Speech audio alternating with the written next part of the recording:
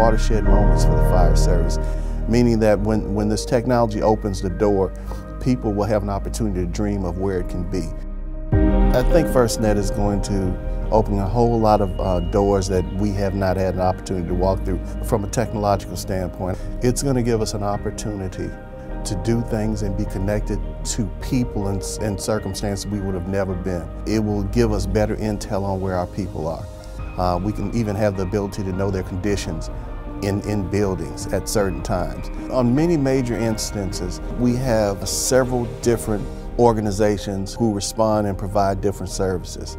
Fire service, police department, emergency medical services. FirstNet is going to be the gift that keeps giving. All of us will have the opportunity to be on the same level. All of us will be able to communicate. I don't think I can exaggerate it enough to explain to where I think we're going and the possibilities that we're going in.